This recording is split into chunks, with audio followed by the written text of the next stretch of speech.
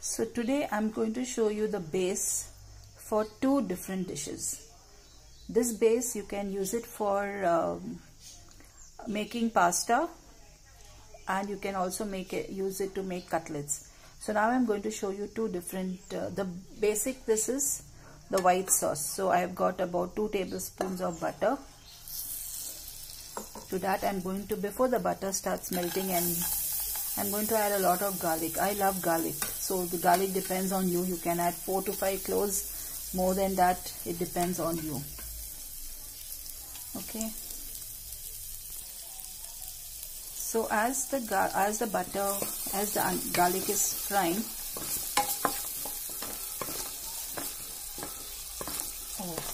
there's a lovely aroma when you fry garlic in butter.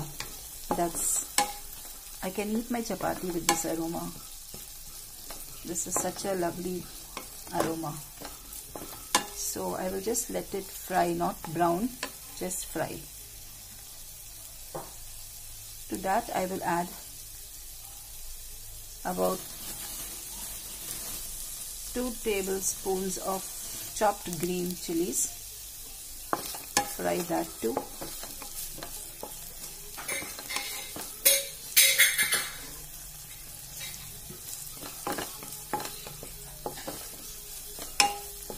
Okay, so my green chilies are also getting fried. To that I will also add, I have chopped 4 onions, this size.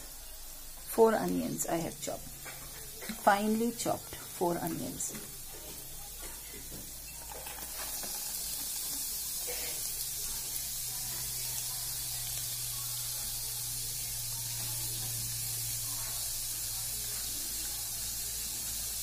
As I said, this is the base for 2 dishes. Okay, so you have to adjust and see, because there is not much ingredients, and you can, if one ingredient is a little more and one ingredient is a little less, it won't make much of a difference. So I'm going to fry this in that 2 tablespoons of butter. If you want, you can add a little more butter, but I think it's sufficient now for the moment. I will just let this onions get translucent. So I will fry it for another 2 minutes. So here my is nearly become translucent.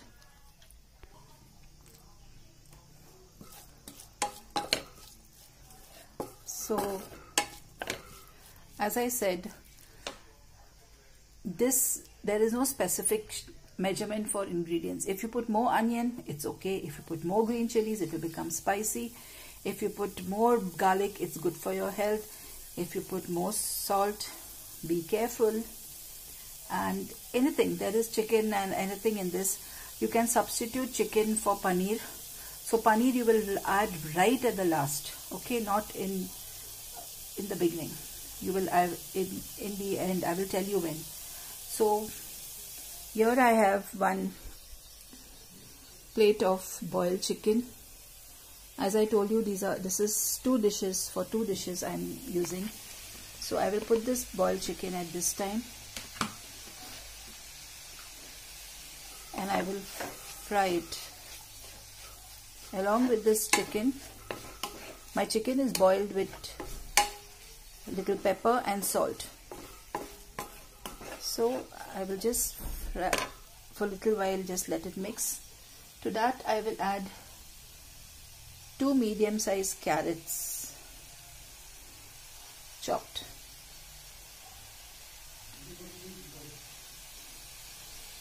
Okay. You can hear the hissing of the sound of all the ingredients getting fried. At this time you can also taste the salt, the pepper powder. If you need more, taste and add it. So now we are going to continue. The previous recipe that I told you, we made the pasta, chicken white sauce pasta. So this is the remaining chicken that I kept. To that I added little more salt because I'm adding potato. Now this is boiled and mashed potato. So to give you the size of the potato, I just made balls of the potato. So you can see there are 3 large potatoes. To that I added a teaspoon of chili powder, half a teaspoon of pepper powder. This is some shredded mozzarella cheese, and this is the same chicken that we made for the chicken pasta white sauce. So this is the 2 things. To that I'm going to add, you can either add, this is cutlets now what I'm making. This is pasta or noodle cutlet, chicken noodle cutlets. To that you can add 1 cup of noodles. I am adding noodles. If you have noodles, if you have pasta, sometimes we use 3/4 of the pasta packet for a limited amount of guests, and then we have some pasta remaining. So you can add that and mix up all these ingredients nicely with your hand. Now here I'm making the pasta, the sauce for the chicken cutlet. I'm making sauce again. We made sauce for the previous recipe also. So fry up the maida very well with the butter.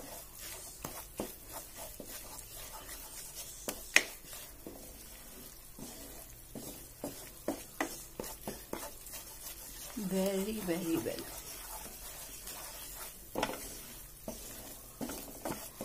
Let the maida get fried nicely. Oh, it has a nice smell. To this you can also add more garlic if you want, or if you have garlic powder you can add if you want more, but I have added enough of it in the chicken mixture, so I'm not adding now any more garlic. You can increase your chili powder, whatever, pepper powder, whatever you want. To this, you can see it's getting brown. To this I'm adding 1 whole cup of milk.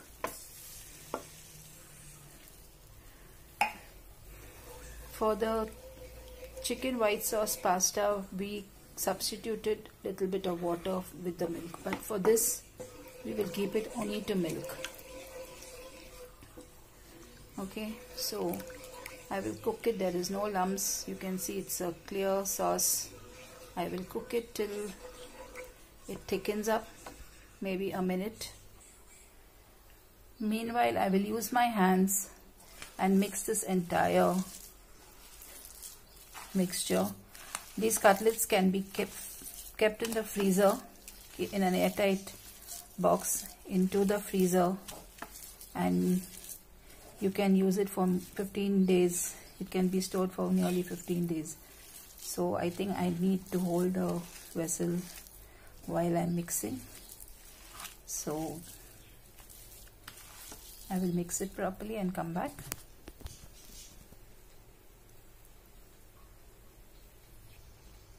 So you can see I mixed it nicely, and it is also binding well.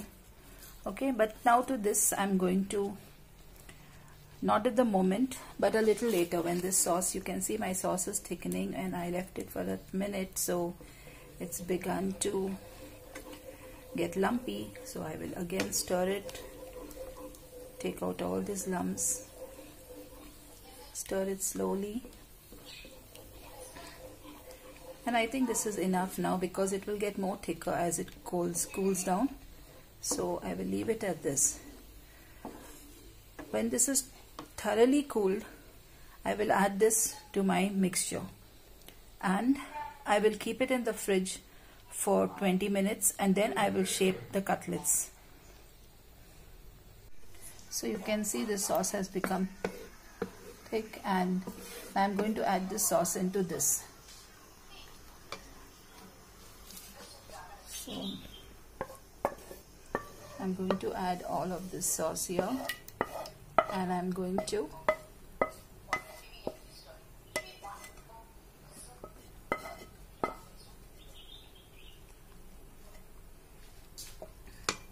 and I'm going to mix this with this.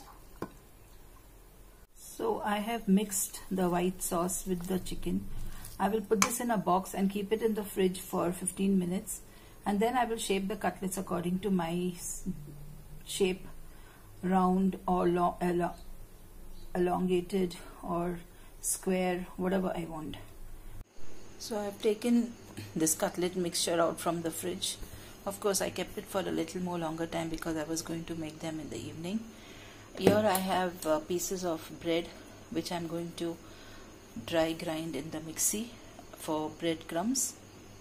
So I've started making the cutlets. It's difficult to shape them with one hand.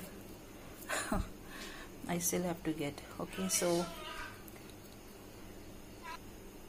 it's difficult to shape in one hand, but it's okay. First rub it, roll it in breadcrumbs,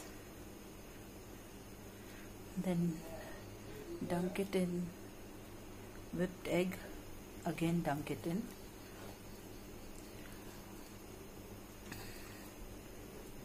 roll it in breadcrumbs. So this cutlets, I'm again going to keep it in the fridge for 2 or 3 minutes, and then I'm going to shallow fry it in oil.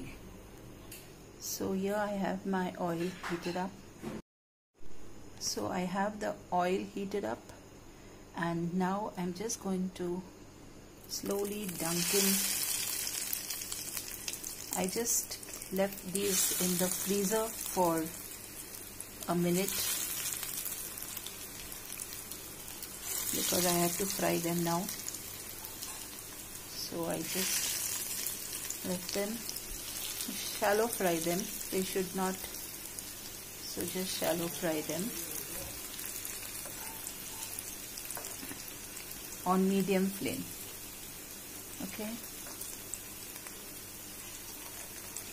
everything else is cooked inside. We just want the outer layer a little bit crispy.